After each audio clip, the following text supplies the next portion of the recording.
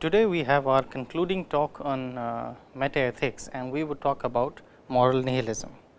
Now, what does moral nihilism mean? If you take a look at the slide, well, any nihilistic nihilism means a denial of existence or what is said to be absent. Well, let us briefly talk about what we mean by nihilism and moral nihilism. Now, nihilism is a more general metaphysical or a philosophical theory, which talks about the absence of any particular postulated entity or mentioned entity. So, nihilism simplistically put means that there is nothing. So, if I am a nihilist about God, so I am denying that there is anything called God. If I am a metaphysical nihilist, I am denying that there are any metaphysical entities. If I am a physical nihilist, then I am denying that there are any physical entities. So, various versions of nihilism are about denying the existence of certain entities.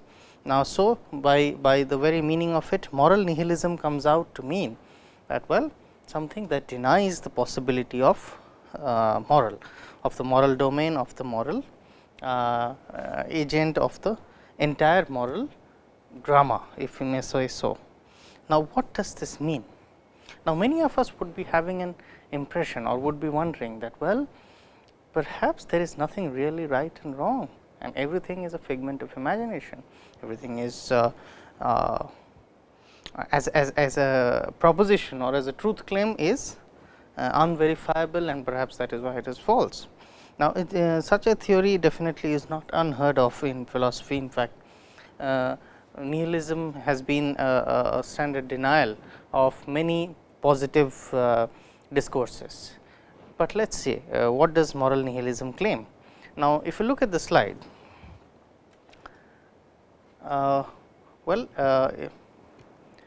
moral nihilism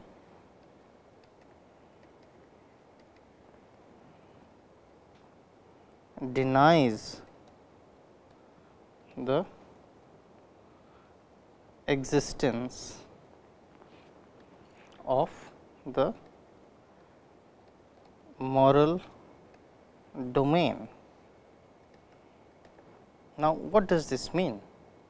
Does it mean that nothing nothing called right and wrong, or good and bad? Well, now this term that we use, nothing, is not an insignificant term. In fact, it is having a lot of meaning. What exactly do we mean by nothing? Do we mean that, well, it is meaningless, or that it is unverifiable, or that say it is self contradictory?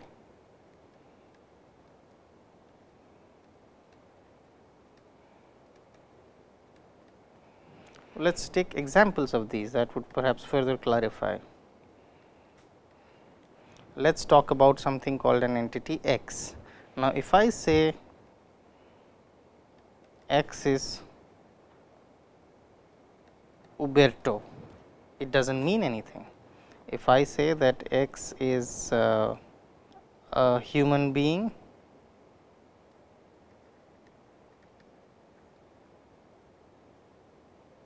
who is immortal, and the third entity we use that x is a square circle.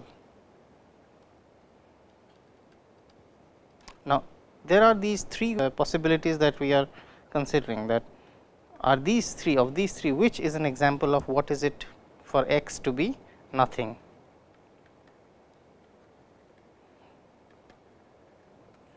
Or nihilism about x.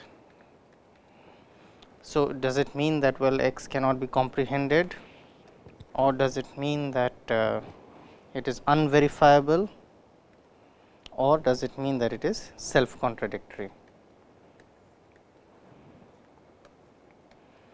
Well, this is how we see the word nothing used can have various meanings. Now, what exactly do we mean by moral nihilism? Well, moral nihilism could have different strains, which could mean either of the examples that have been listed. Now, if I say that well the moral claim is meaningless, let us say now if the moral claim is meaningless, it would mean that well whatever when somebody makes a claim that such and such act is right or good or wrong or bad, it does not register any meaning with the listener. Now, if the speaker says that well torture is wrong, the listener cannot comprehend what does the speaker mean. But if this is when it is being said as meaningless, when the speaker says that well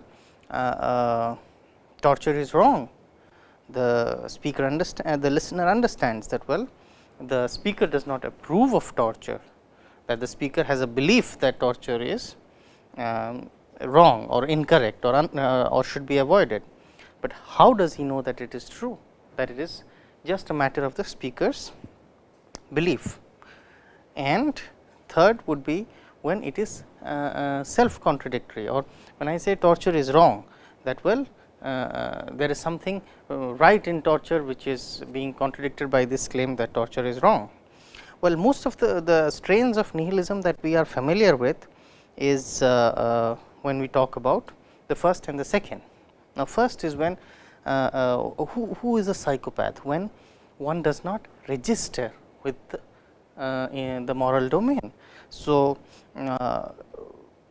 moral sentiments like remorse, guilt, or pride, or judgment of right and wrong are simply absent. So, when I am trying to, or when a policeman is trying to explain to a psychopath that well what you did is wrong, the psychopath perhaps does not understand that what he has done is right or wrong. Whenever the terms right, wrong, good, bad or moral adjectives are used, it seems to be in another language, it seems to be meaningless to the psychopath. Well, I did what I wanted to do, and I do not know what you mean by saying that it is right or wrong or good or bad or whatever other moral adjective you use. Now, this is a case of a psychopathic moral nihilist. So, whose complete denial of the moral domain, that imagine going through the world without having any moral domain.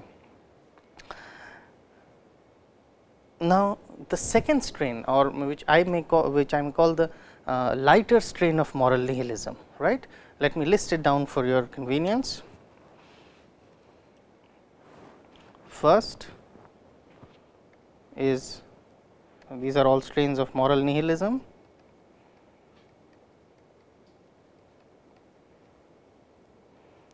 Cannot understand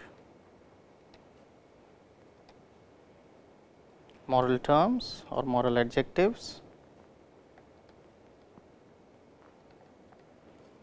The example would be the psychopath. Now, second is one who cannot verify the moral claims and is therefore understands,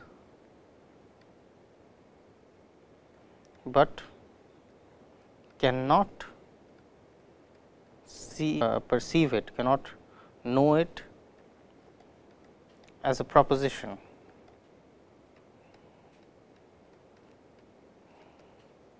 Let us see the example of what is meant by the second.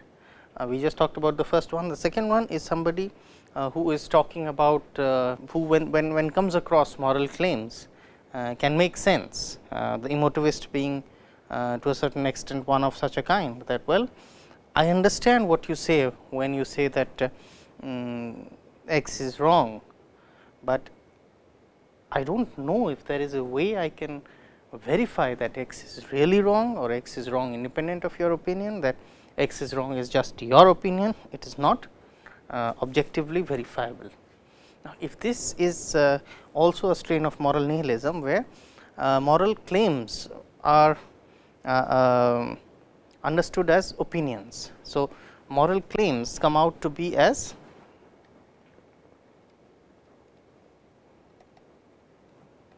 opinions and therefore unverifiable.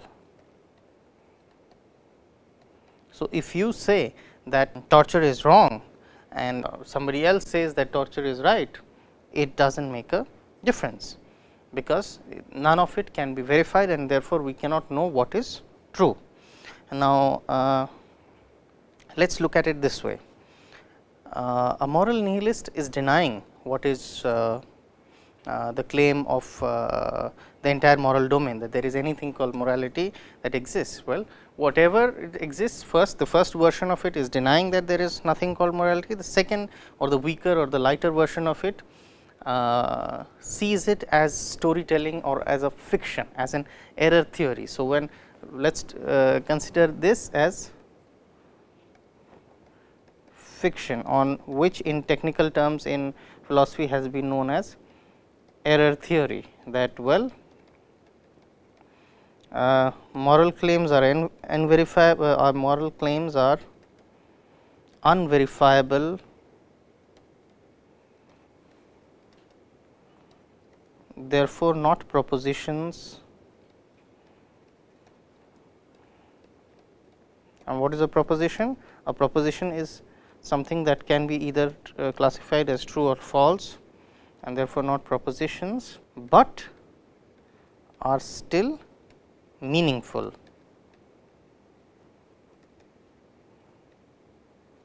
or useful. Useful for what? Useful to enlighten of the about the speaker's feelings towards the act.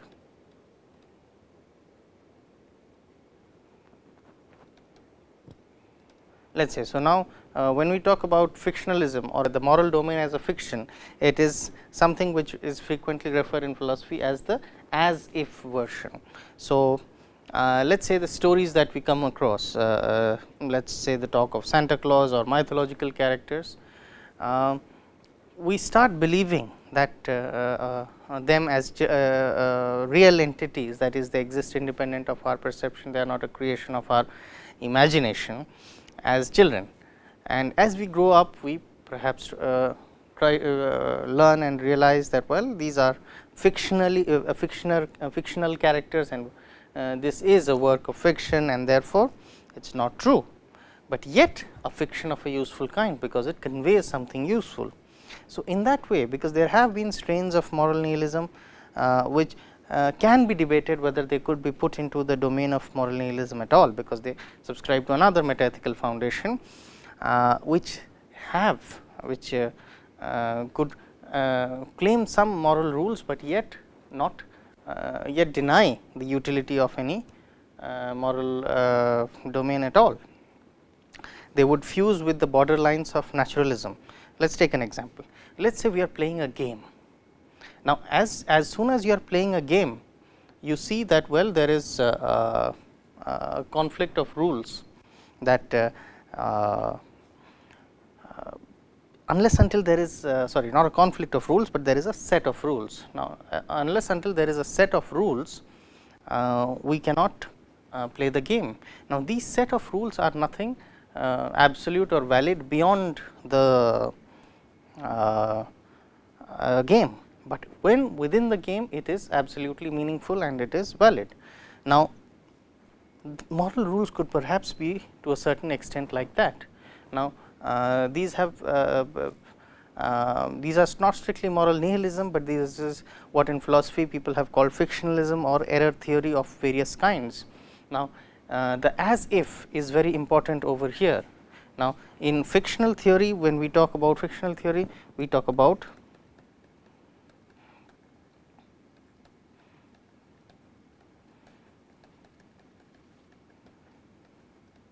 we talk about something called as if. So, it does not matter whether that is the case, that there is correspondence,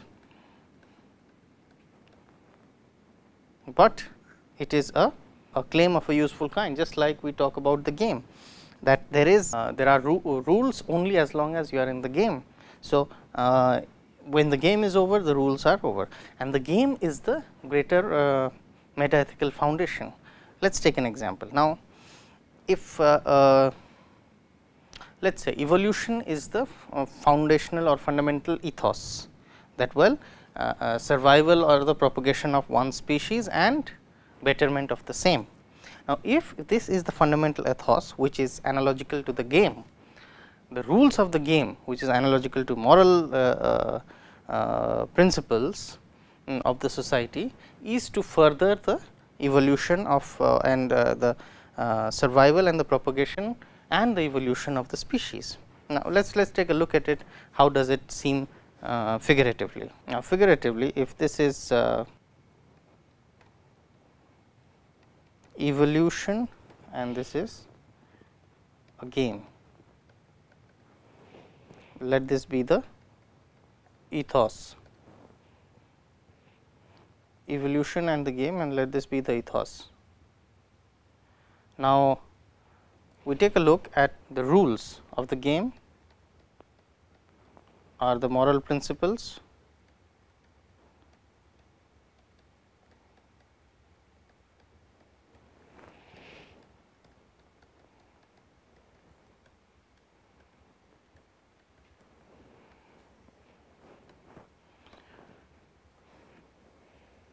so the rules of the game are equivalent to the analogical to the moral principles. The end of the game, these can be called as the governing principles, and the end or goal is further the ethos. In either cases. So, here we see this then there is no objective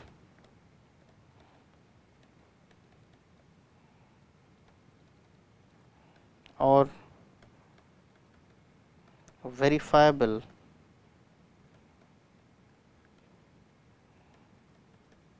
reality. Everything is just true as long as the game lasts.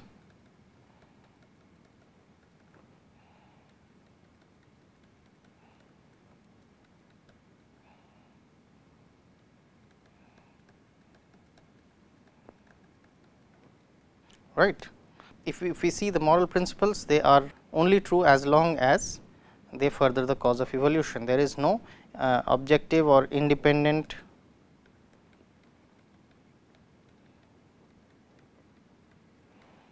or verifiable reality about it. So, this kind of fictions is something which goes on without a need for verification. So, this comes close to ethical naturalism, where moral principles are reduced or understandable to understandable in terms of non moral principles here, which in this case is the ethos of the project. So, the ethos of the game and the ethos as evolution. So, whatever is the ethos we choose, the utilitarian chooses pleasure and pain as the ethos, the evolutionary theorist would choose evolution as the ethos. So, it is a non-moral ethos which can explain the moral principles, which are just mere constructs to keep the to forward the non-moral ethos. Now, let us look at the stronger version of moral nihilism. Now, the stronger version of moral nihilism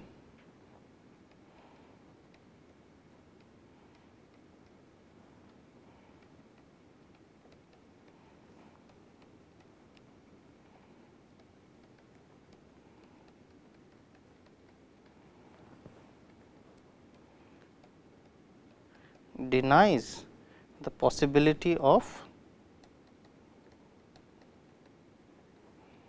normative or evaluative interjection.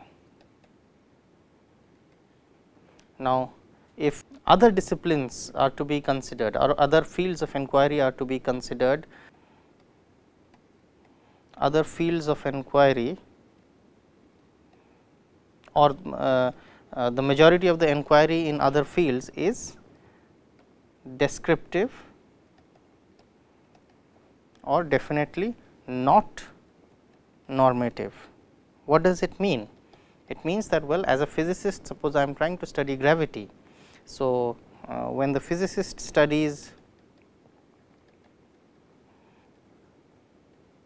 tackles gravity, the physicist is actually trying to understand gravity and does not make the question whether gravity is good or bad does not arise.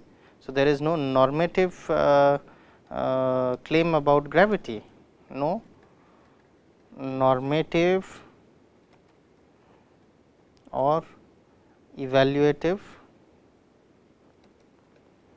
judgment on gravity.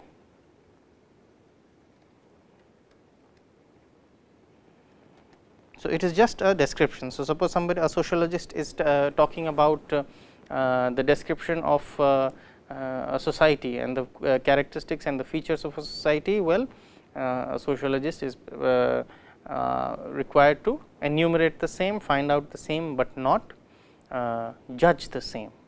So, the anthropologist is trying to study the various tribes, their practices, but is not trying to settle on norms or sit on a judgment seat. Now, every discipline has a normative part too, a normative part which makes a judgment on the descriptive practices and suggests a future course of actions. So, what is it to be normative? To be normative is to judge the descriptive state of affairs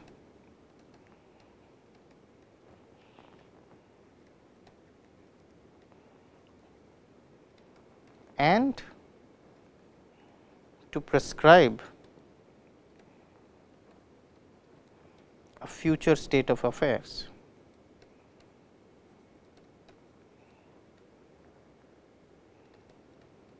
So, the stronger version of moral nihilism claims that, well, this normative exercise in ethics, this normative or evaluative project is not possible.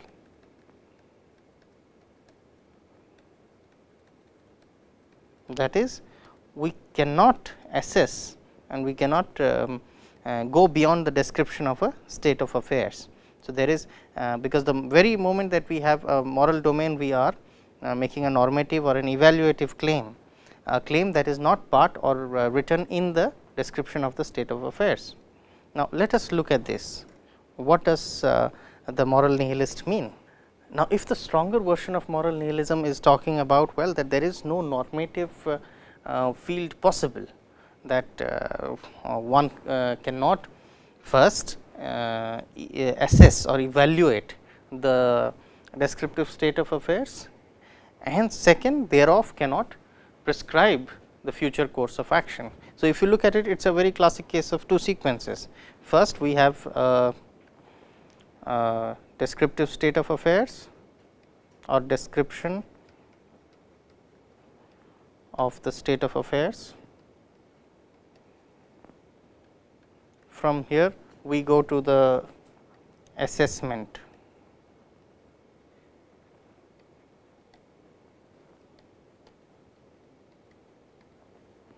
of the state of affairs, and finally, we come to the prescription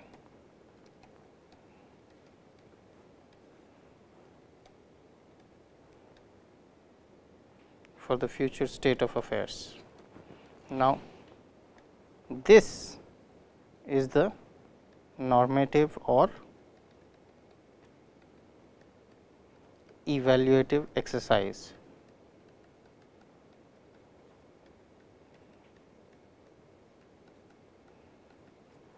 and this is the descriptive exercise.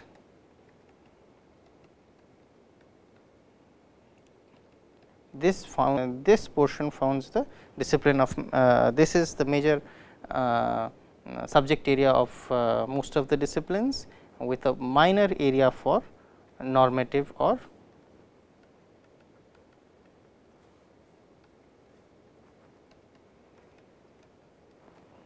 evaluative exercise. Now, let us look at an example, something very trivial and something very simple.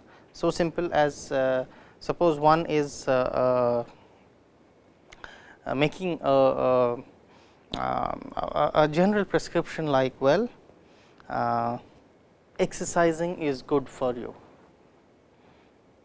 So, exercising contributes to one's health, and therefore, it is good for one. Now, what is the difference between a clinical doctor who is making a descriptive diagnosis and a medical counselor who is making a prescriptive suggestion? Let us build it in a form of a story. Let us say we go to this patient X or person X has certain cardiological problems, and this person goes to a cardiologist. The cardiologist makes a clinical description of the state of affairs. The clinical description includes, well, 2 of the 3 arteries have been blocked with plaque, and therefore, the heart is not functioning normally. What is the remedy? The 2 of the heart crucial main arteries have to be opened up, or a bypass surgery has to be done. Now, this is purely perhaps a descriptive approach to the problem. So, this is a description of the state of affair. Now, after the description of the state of affair, the patient goes to a medical counselor. Now, the counselor tries to tell the patient that, well, this is the situation, and a more desirable situation is when there is no when there is no blockage in the artery, and to reach that one must have say reduce the content of cholesterol in one's food, do a little more exercises, and take less stress, or whatever the suggestions that they come about. Now, these are prescriptive, the prescriptive component of the evaluation. The doctor or the cardiologist who did the assessment is just giving a description of what condition your heart is in, and the first stage of prescription there was a surgery, but the medical counselor goes ahead with more cases of prescription, saying that, well, not surgery is a cure, but there are some things in your lifestyle that is contributing to this. So, perhaps you have to eradicate these things in your lifestyle to get a better health, and here the fundamental ethos is that health is desirable over ill health. Now, this is the foundational claim. Now, how does one promote health? Now, that depends, that is how the medical counselor gives gives this prescriptions, how it is to be done. Now, if this is an example of a prescription description claim, can we work or can we go through our lives without normative and prescriptive claims? So,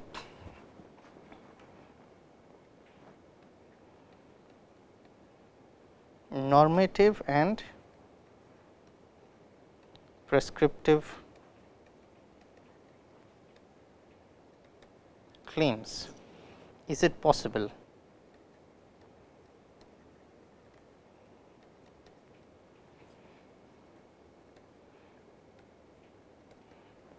How does it comprise in the human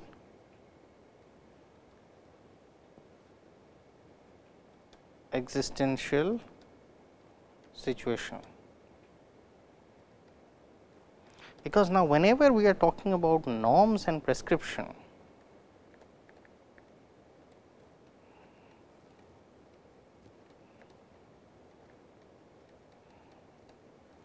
we are talking about planning and altering or deciding on the future course of action.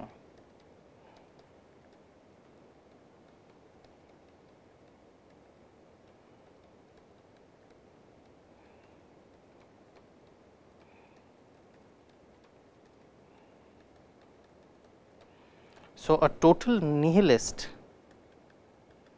not just a moral nihilist, totally denies any form of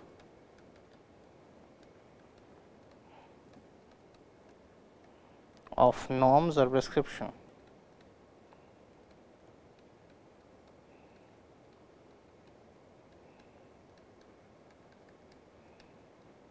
If you look at this nihilist who is totally denying the possibility of norms and prescription, will also not be able to say that, well, why exercise is good for health, or one ought to exercise more, because here the foundational claim is that, well, health is more desirable than ill health, and it has been inductively seen mostly and deductive to a minor extent that exercise leads to better health. Now, these kind of claims are also normative in a sense, because one is assessing that health is better than ill health, that when one makes a judgment, one is making a normative claim. So, I will leave you with certain things to explore and think for yourself, that, well, can we go about life without making normative judgments, without making prescriptive claims, that, or is it a part, or our creation of norms a part of how we make sense of the world around us, or creation of judgment, or creation of standards is how we make sense of the world around us. So, if we are judging something as right and wrong, apart from the moral domain, even say in the physical domain, in the aesthetic domain, that, well, why do I want to look better than worse, or what is it to look better than worse? So, these are all judgments that we have been making about. In fact, the if from one angle I may argue that the way we proceed forward in life, or the human agent continues, is because of these norms that are found. In fact, this is also the reason why decision making is many times a generalist paradigm, that, well, ultimately the decisions to be taken are simple.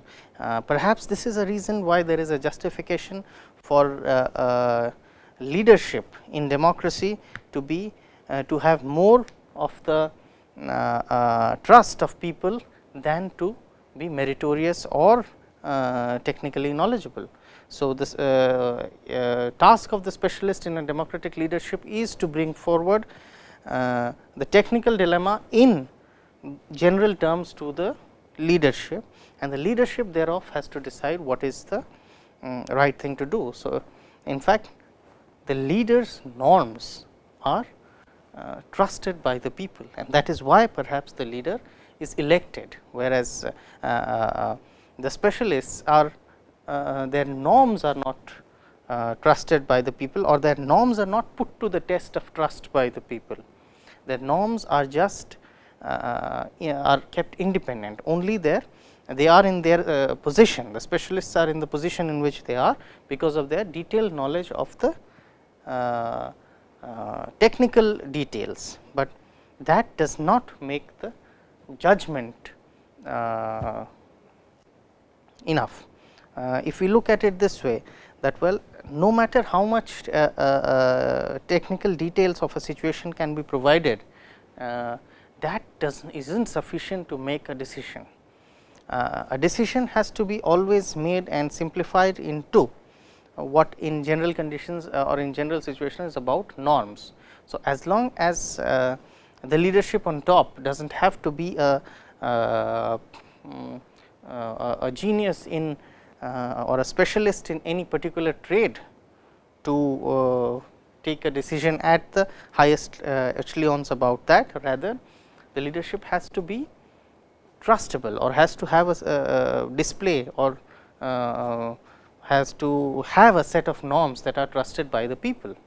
So, as long as just because taking the example of a standard scenario, that a doctor will definitely not make a good doctor does not automatically become a good health minister.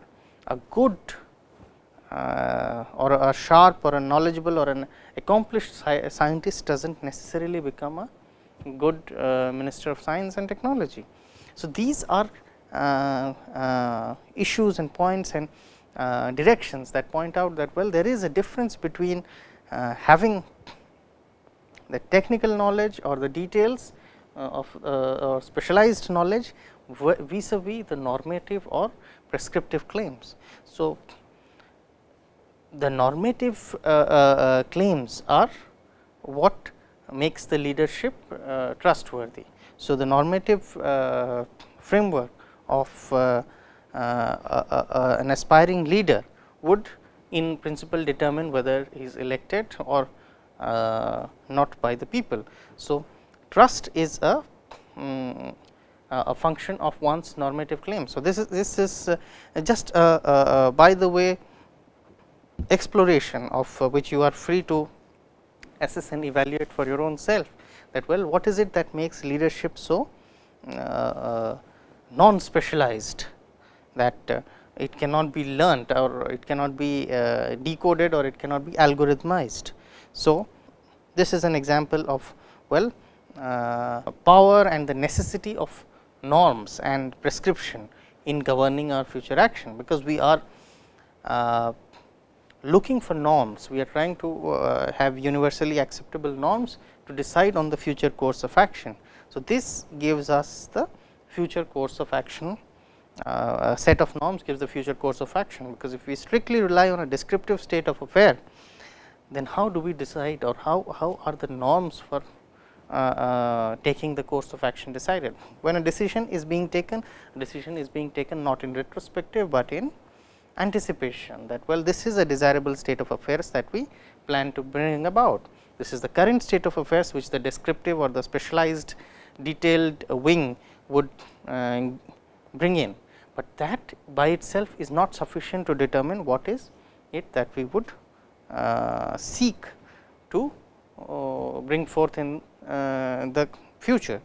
So, that link between a specialized current description and how we would like to and the future course of action is where there is the human agency, and this section of normative inquiries in various disciplines that determines that well, how we would like the future course of action to be. That there is a moral consensus that say we need to eradicate poverty. The specialist's job is perhaps how best we can do it, but whether we need to eradicate poverty, whether poverty is a good thing or a bad thing, that is a normative claim. It seems trivial because most of us have an agreement about poverty being unacceptable or a very much a avoidable state of human existence, but that is because there is a perhaps a universal human agreement. Now, look, let us take more tenacious issues, say whether prostitution should be legal or not.